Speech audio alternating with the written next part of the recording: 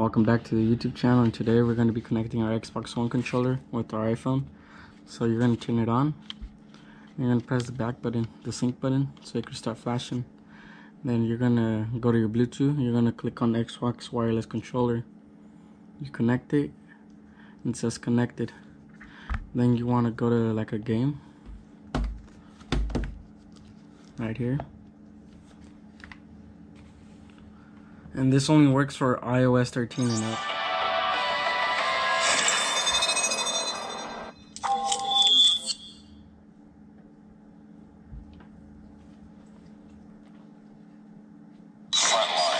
We've taken the lead. So now you guys wanna get to see this.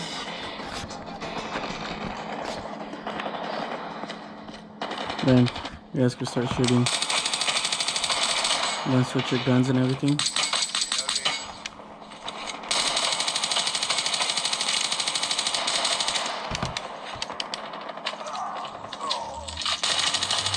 And then you could go forward.